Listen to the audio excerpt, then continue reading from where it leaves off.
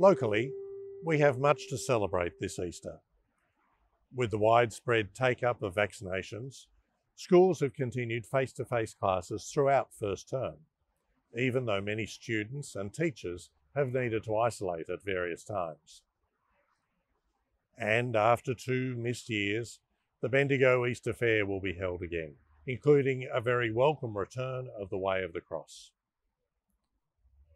Further afield, we know that many are suffering. People in New South Wales and Queensland have lost homes in floods. In many parts of the world, COVID is still causing widespread sickness and death. In Europe, Russia's invasion of Ukraine has inflicted appalling casualties and destruction. As we seek to respond with generosity and compassion to those who suffer, our Easter proclamation is that God's infinite love for each person overcomes any suffering, challenge, or disappointment that we might experience.